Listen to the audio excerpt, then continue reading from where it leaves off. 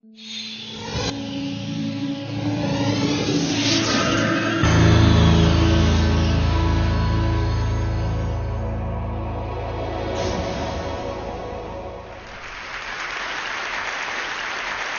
I grew up in Limpopo, on the border of Limpopo and Mpumalanga, little town called Mutetema. Water and electricity supply are as unpredictable as the weather.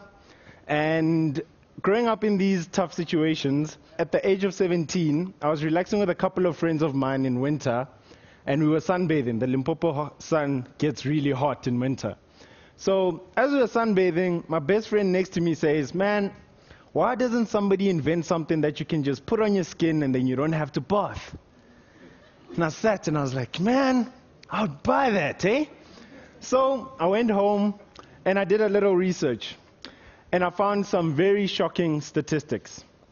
Over 2.5 billion people in the world today do not have proper access to water and sanitation. 450 million of them are in Africa and 5 million of them are in South Africa. Various diseases thrive in this environment, the most drastic of which is called trachoma. Trachoma is an infection of the eye due to dirt getting into your eye. Multiple infections of trachoma can leave you permanently blind. The disease leaves 8 million people permanently blind each and every year. The shocking part about it is that to avoid being infected with trachoma, all you have to do is wash your face. No medicine, no pills, no injections. So after seeing these shocking statistics, I thought to myself, okay, even if I'm not just doing it for myself and the fact that I don't want a bath, I at least need to do it to try to save the world. So with my trusty little steed, my Nokia 6234 cell phone, I didn't have a laptop, I didn't have internet much, except for the 20 Rand an hour internet cafe.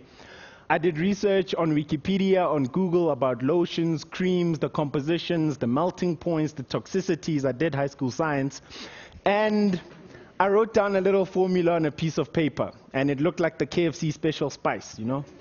So I was like, okay, so we've got the formula ready. Now we need to get this thing into practice. Fast forward 4 years later, after having written a 40-page business plan on the cell phone, having written my patent on the cell phone, I'm the youngest patent holder in the country, and I can't say any more than that. I had invented dry bath, the world's first bath substituting lotion. You literally put it on your skin and you don't have to bath.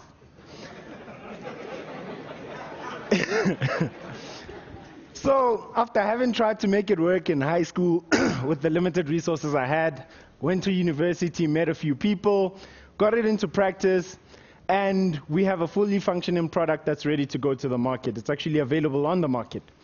So we learned a few lessons in commercializing and making dry bath available. One of the things we learned was that poor communities don't buy products in bulk. They buy products on demand. A person in Alex doesn't buy a box of cigarettes, they buy one cigarette each day, even though it's more expensive. So we package dry bath in these innovative little sachets. You just snap them in half and you squeeze it out. And the cool part is, one sachet substitutes one bath for 5 Rand. After creating that model, we also learned a lot in terms of implementing the product.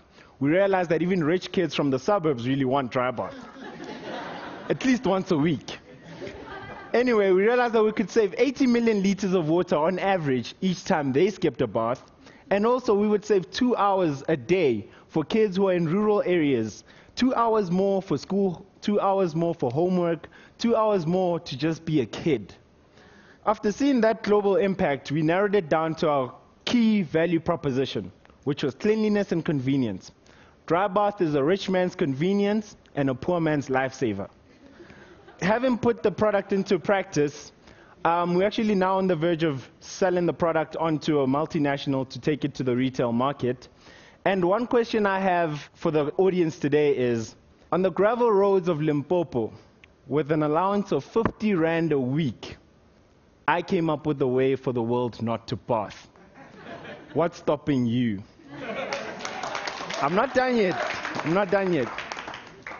And another key thing that I learned a lot throughout this whole process, last year Google named me as one of the brightest young minds in the world. I'm also currently the best student entrepreneur in the world, the first African to get that accolade. And one thing that really puzzles me is I did all of this just because I didn't want to bath.